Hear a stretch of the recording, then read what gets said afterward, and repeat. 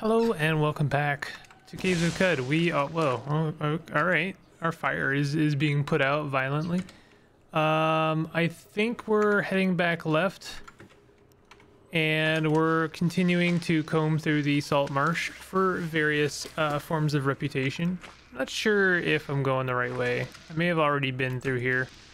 No, we didn't, because I didn't see some of this left side of the screen. Okay, cool. How are you doing? We are doing pretty good.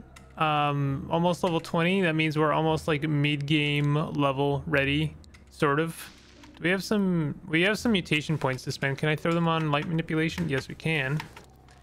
I am going to do that whenever possible, because light manipulation has been kind of our main output of damage.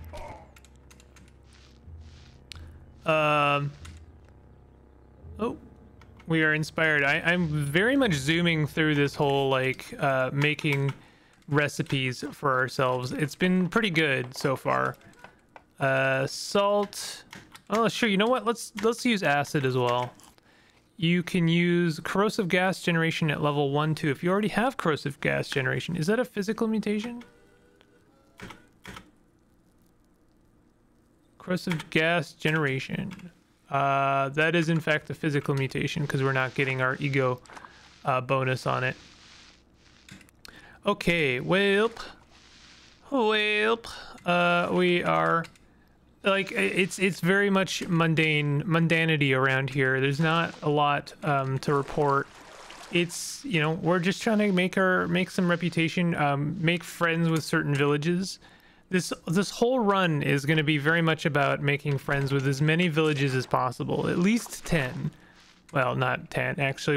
We only need to make friends with 10 full, like, completed villages, not like, you know, I don't know. There's a difference between generated villages and named villages. You know, like Ezra is a named village. I know there isn't technically a difference, but there's a difference to me. Mostly because I guess the only thing that really differentiates named villages is that they have a recoiler, and randomly generated villages tend to not have a recoiler, which I think is kind of an oh, we almost walked right into spores. I think is kind of an oversight. I don't know why randomly generated villages don't have a recoiler. If you start like your game with a random village, then you can get a recoiler for that village. So I'm not sure why you can't buy a recoiler for the various other villages, or if not, like, why aren't there 2 quests at each village, one of them giving you the, you know, reward of the named locations, or the village's recoiler. It's weird. Or at least it's not that it's weird, it's that it's inconsistent in some way. In the same sense, like, why is it the wardens at named locations or villages have, why don't they have status with the wardens? They're wardens. Why don't they have, why aren't they at least liked by the Fellowship of Wardens? I wonder what the mechanical decision was there. Like, why did the devs decide that wardens in villages, randomly generated villages, were not worthwhile to give you reputation with wardens? Is it just that warden reputation is too valuable? We are again inspired. We're making all kinds of recipes. Oh shoot, I ate food and now I can't make a recipe. Shoot. I think we're almost at 80 recipes made, so we're kind of seeing the light at the end of the tunnel on recipes. I don't know how many achievements do I have now. I have officially 70 achievements out of 100. Now the thing is, I fully expect the game, or Caves of Qud, to get new achievements when the Moonstair comes out. One of the reasons why I wanted to try and get, oh cool, we have a legendary croc. That's why I wanted to get all of the achievements before the Moonstair update came out. Now I don't have confirmation on that. That is 100% a guess. And you know what, if I was to like that would be true for just about any other game, but I don't think that the devs of Caves of Cud necessarily super care about achievements. I think it's something they did for fun, but I don't actually think it's like kind of a priority for them. It's a priority for other games because other games kind of appeal to gamers, and I don't think that Caves of Cud does. I don't think that Caves of Cud makes much of any effort to appeal to gamers, and I think that that isn't necessarily because you know, Cud or the devs are antagonistic towards gamers, you know. And when I say gamers, I really just mean like the culture of gaming. It's really just like I feel like they make the game for themselves first, and then you know, everyone else second, and then, you know, so it really is like, oh, you know what would be kind of fun? We should do some more achievements, and that's kind of where it begins and ends. I feel like a lot of other games, when an update is being done, there's like a checklist of like, okay, we gotta appeal to our community in this way and that way. And, you know, make no mistake, there is a level of that, but it's not the same level of like, I don't know, marketing driven community, you know, management that a lot of other games seem to, you know, exist in. Loved by unshelled reptiles, hated by antelopes, admired by mysterious strangers, hated by mysterious strangers. Well, so what I'm hearing is that we get unshelled reptile rep, which is always nice. I always love that. So let's go ahead and beguile our friend here and then make friends with them, and then tell them to stay and then never visit them again. We are now on neutral term with unshelled reptiles, which is fantastic. I love to see it. Love to see unshelled reptile rep at neutral. Direct to stay there. I don't think there's anyone else here that we care about. I'm pretty sure it's all much the same business. This was the legendary croc, and that was it. Wow. We really do take damage from jilted lovers, don't we? We got a glow sphere. That's kind of nice. And a salve. We did spend a lot of those, didn't we? Have we spent our... Well, we've pretty much spent our Gaslight Crystal, so let's go ahead and charge that up again. And I wouldn't mind just leaving. Let's leave. Let's leave. I have an idea. I used to have the Patrick voice was on point. Not so much anymore. I think it's partly I gotta expel a lot of air when I do the Patrick voice, and it's potentially health risking. I'm going the wrong way here. I should be heading right, and I was heading left instead.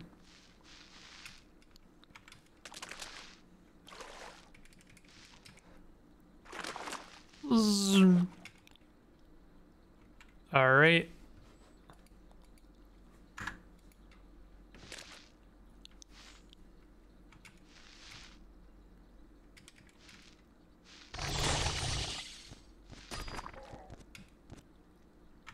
We are heading through here. There's really not much to say about any of this. I'm kind of tired of fungal forests, to be honest. Oh god, and that's why. Well, fortunately, we didn't get itchy skin, which is nice. Appreciate that it's a chance-based things. Wax weep, honey weep. Nothing really exciting there. Honestly, I don't know what I would be excited by in a fungal forest, except for maybe wine and cider weeps. That's about it. Ooh, we got a rather expensive bit there. That's kind of nice. Oh, and we have Barathermites. Are you someone I want to make friends with? Loved by Barathermites, disliked by birds. That's fine. We can make enemies to birds. Sorry, friends to birds. He'll teach me how to make craft spray brain. if I so choose. Why don't you share a secret with me? What kind of secrets do you have? The location of some forgotten ruins. Shares the location of White Tapad. Is another ruin. I mean, like, that's kind of nothing, to be honest.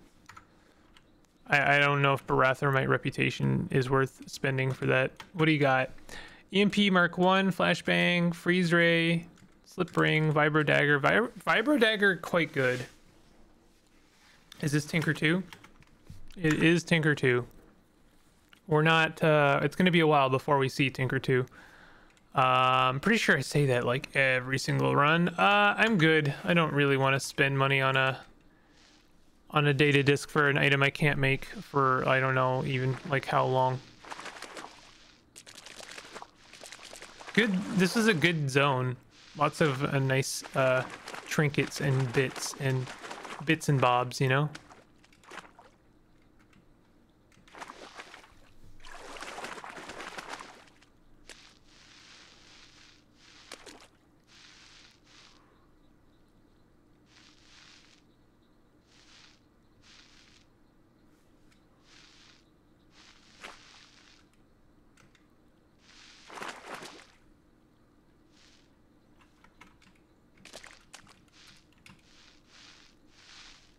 All right, not much else here, just collecting the rest of the trash.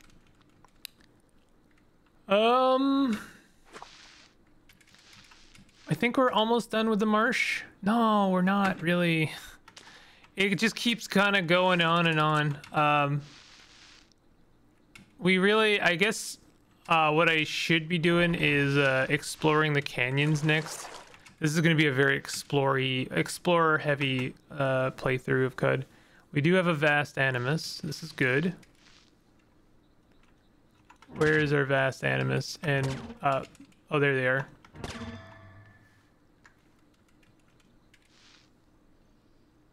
What was that? Did they throw a grenade? A grenade? What is a grenade? I don't know what they did. It doesn't really say. But I killed them. No ego yet.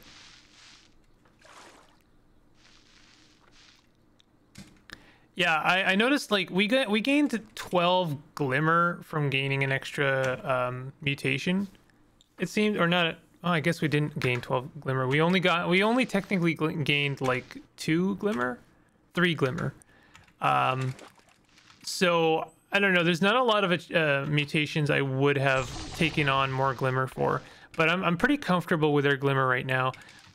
It will become less and less fun as time goes on, because as I gain more ego, so too will our mutations gain a ridiculous amount of power, and the glimmer is going to be ridiculous. I don't think I want any new mutations until basically I want to gain the 200 glimmer achievement.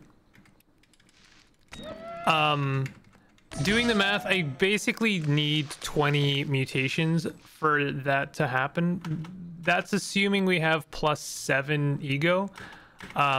You know, all of that is a lot, right?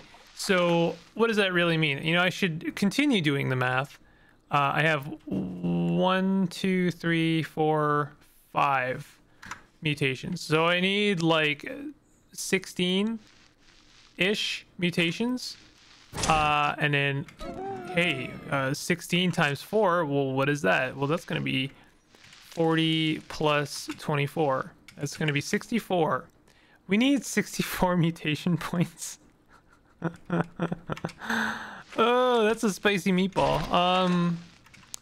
That's a lot of mutation points. You know, it sounds like a lot, and it is. But one thing that will help is hopefully we can get some Eater's Nectar injectors. Eater's Nectar injectors, I've talked a lot in the past about how they are not as good for mutants as they are for Truekin. I love playing Truekin, but that's fine.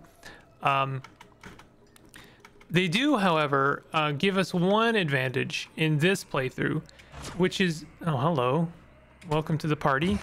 Oh, you did a destroy, did you?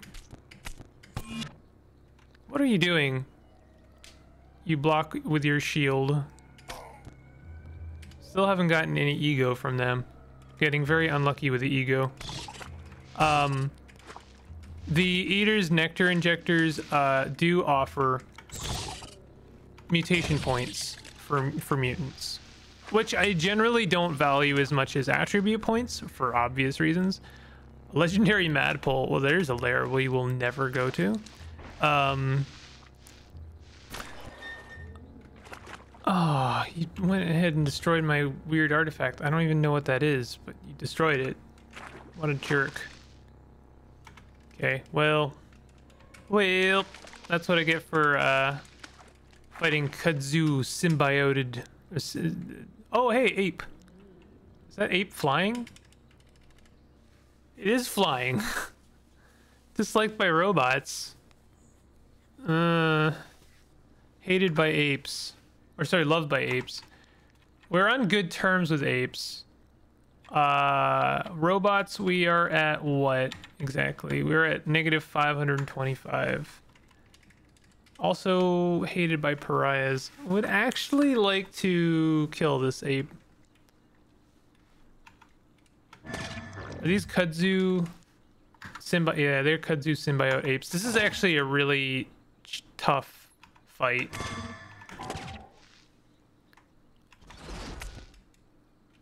And also they've time dilated. What I'm gonna do is apes should be fairly easy to proselytize. Never mind. I really hate proselytize. I've really grown to hate it. It's really become one of my least favorite skills in the entire game because it just never works. Okay, what we're gonna do is I'm gonna dominate this ape. Should be much easier than proselytize. And then I'm just gonna fight other apes. And hopefully my hologram will not pop off while I fight as other ape. Ape together strong. Remember that. So the obvious thing to do is to split up ape into multiple groups. One ape equals love, and the other ape equals hate. It's a hape, if you will. And with this in mind, we will kill. We will destroy ape.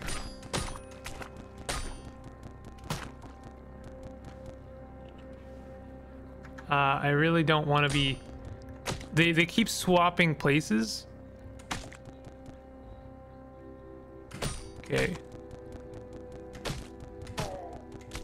Okay, one more ape that is not the legendary ape. Okay, so now I am fighting the legendary, and they seem very cool with the fact that I am fighting them. This I really wish I had discovered this hologram meta before, because this is kind of amazing. Fine, they're still friendly with me for some reason. Wounded. The albino ape dies.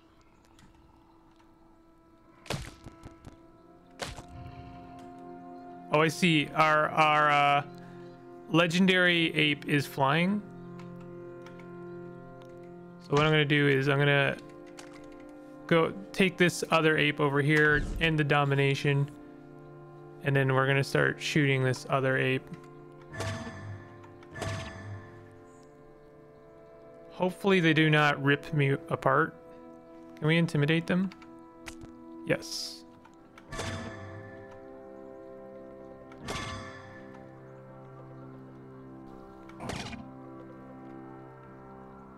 Where are they? They keep disappearing.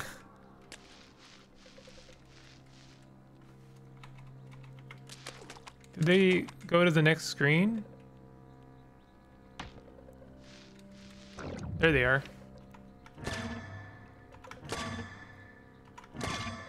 They time dilated, which is actually a really big problem for me.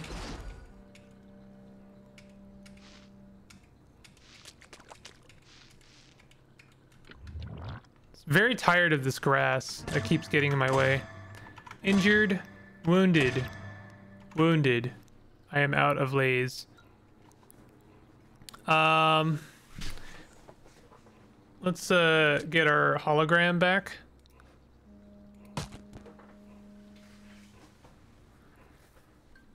Okay, what do we want to do at this point? They are pretty damaged. We could just hit them. Is our gaslight Chris at full? It is. Let's just hit them. Oh, we can't because they're up in the air.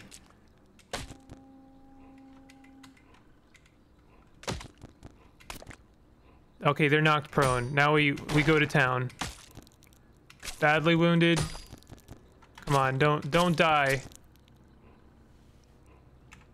We're at 4 health. Swear to God. After all of that, we die. I got him down to badly wounded and then I die. Oh man. Well, luckily we're in a fairly advanced part of this.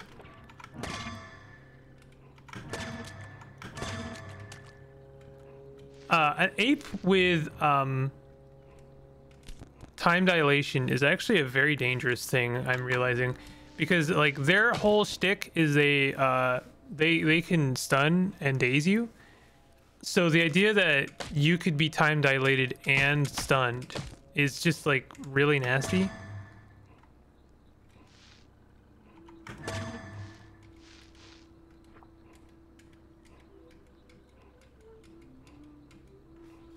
Okay, can we beguile them? Yeah, let's beguile them for a moment.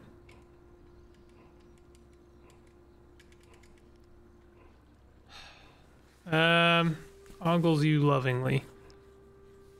I guess if I attack them now, then that will be that.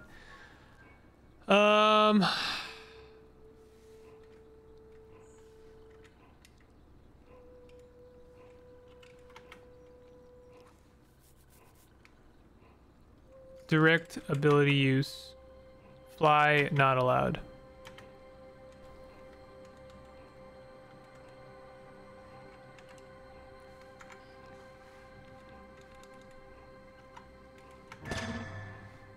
Injured. They seem to be cool about this. They're still friendly towards me. Wounded.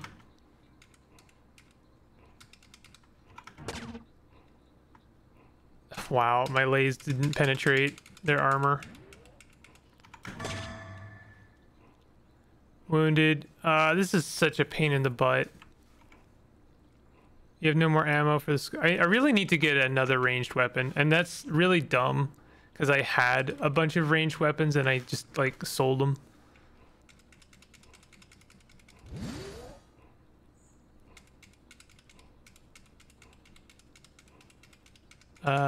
They're still wounded. Okay, 3 charges. They're still flying, which is like really annoying. Like, stop flying. I told you to stop using that ability and they're still using it. They have psychometry, which is fun. Swoop. Boop boop.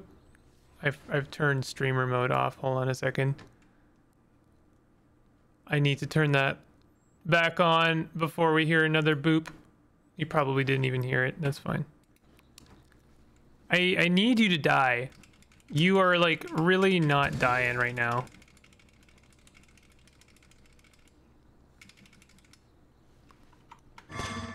Knocked prone. Okay, now we smack them. There we go. Apes are now indifferent. Robots increased by 95. Barely worth it, honestly. Barely worth it. God, that was such a pain in the butt. That was such an absolute pain. Whew. Well, I mean, like, legendary ape group, like the whole group is kind of a pain in the butt in the first place, and then we're fighting the legendary ape. Like it's a lot, and my character's still kind of squishy, so you know, it's not an easy task. One of the reasons I'm not playing in pure classic mode is because like stuff like this is just going to be a real pain in the butt and end our run many times. Okay, we have run out of swamp, so we will backpedal. Pretty sure we're on the kind of spire part of the swamp. So we'll go over here because there's a little tiny bit of swamp over here. You're famished. Well, that's good because we need to make some more recipes. Fresh foods. Choose ingredients. Honey, acid, star apple. I don't know. Just kind of throwing stuff together now. Acid resistance. That's kind of nice. I could definitely see some circumstances in which that would be useful. All right, we're in Red Rock there, so we don't want to go over there. Crocodile.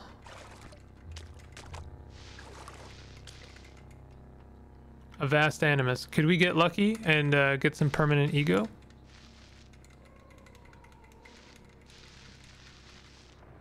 Oh, they are a plant. They are a plant god. Let's sprint around the... Ooh. They just killed like half their... Oh, no, that was the tumbling pod. There we go. Permanent ego. Yes, please. All right, so we did 3, and we finally got our ego. So that's going to help a little bit. That'll buff up all of our abilities a little bit. Nice. Well, I guess that's the other reason that exploring, like doing something like combing the entire salt marsh is actually pretty beneficial for us, because we have more chances, first of all, to get inspired. Remember when deep in the wilds of Shugapa... Oh, this is just reputation. This is the lore of the Sultans. The more zones we explore, the more chances we have to get inspired, the more chances we have to find lore, the more chances we have to get reputation. It's just a good thing, and unfortunately it is quite grindy, but like, you know, it's the game. It is the game, and this is the easy way of doing it, and I've already died doing this. You know, imagine how difficult it would be if we, you know, if we were doing this the hard way. What is even the hard way? I don't know. Like ruin diving, I suppose. Whatever way I generally do it is the hard way, and this is the easy way, which I guess is still technically the way that I'm doing it, but I generally don't explore the salt marsh. It's not beneficial enough. I guess after this we could do the desert. I don't really want to do the salt desert because we're not going to get the stuff that we need. The desert is good for getting like Barathormite lore or reputation, and maybe for finding Putus Templar, but not really for much else. There's not really a lot of stuff that is relevant to us. Like, I want to find some Snapjaw forts. That's the kind of run we're doing right now. Okay. You're lost. How can I be lost? Regain your bearings. Yeah, I would hope so.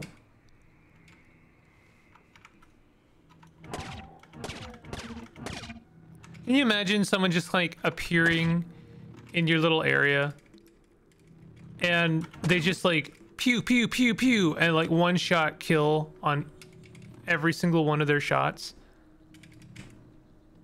That's kind of ridiculous.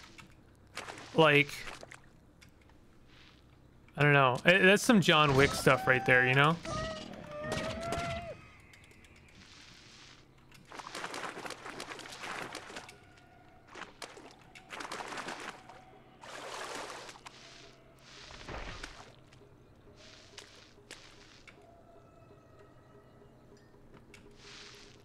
We are continuing in silence the exploration of the swamp.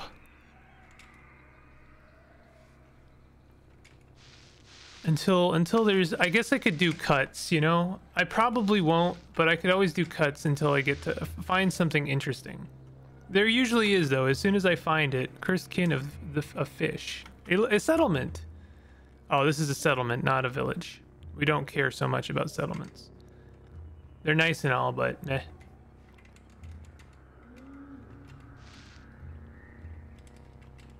Okay, are we... Yeah, we are in the new zone. Wait, did I go to the center? I didn't mean to do that. I didn't mean to do that. Stop doing that. Just want to make sure I explore everything, you know. Nice thing about exploring a zone is that way I don't have to spend the skill points to get wayfaring. You can't possibly get lost in a zone if you've explored every single part of it. It's impossible. You will always regain your bearings.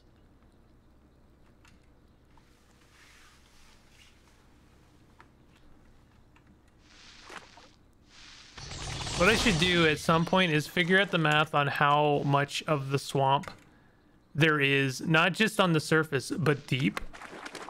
So I could just like be the master of the swamp, just like every single parasang and every single inch of strata is known to me. Nothing is hidden from my sights. I know everything about the swamp.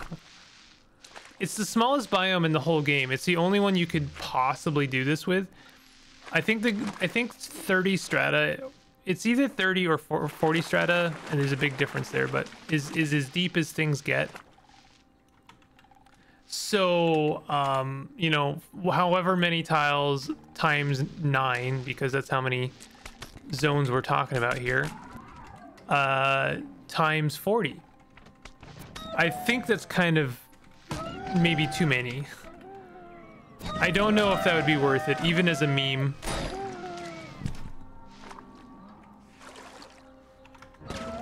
I think at a certain point I would get so bored with that it would not be worth it.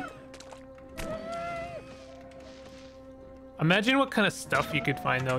I feel like you'd really be testing the limits of Caves of Qud's generation. Like, how interesting could you make the salt generation, the salt marsh generation underground? I know at a certain point all the caves are just like the caves. There's not really anything necessarily oh, we're on good terms with Croc, so that's cool. You know, they're all pretty much the same in terms of generation. I don't know, like outside of ruins, I don't think that there's much difference in different biomes underground. Like underneath the canyons is not any different from underneath the salt desert is, you know, any different from underneath the salt marsh. I could be wrong. And, you know, honestly, even thinking about it, I probably am wrong about that, because I have been underground in the salt desert and it has been a little bit different.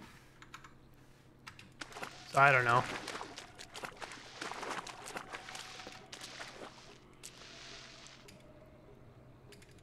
Okay, we are continuing to explore. We're seeing the light at the end of the tunnel, and we are also seeing the light at the end of the tunnel for this episode because it's almost over. But we are almost done here. There's still like 5 parasangs left, so actually I feel like we should just call it here. If you are enjoying the series, I know it's been kind of grindy and dull, but you know, I think it's all important in some way. But if you've been enjoying it, please hit that like button and consider subscribing for more content like this. And thank you very much to the supporters of the coffee. Y'all have been doing great. I really appreciate you so much. And just so you know, I've launched a Discord. You can check that out if you want to get notified for when I upload videos or go live on YouTube. Or you can opt out of notifications and just hang out with other like-minded simples like myself. And we'll see you next time. Take it easy.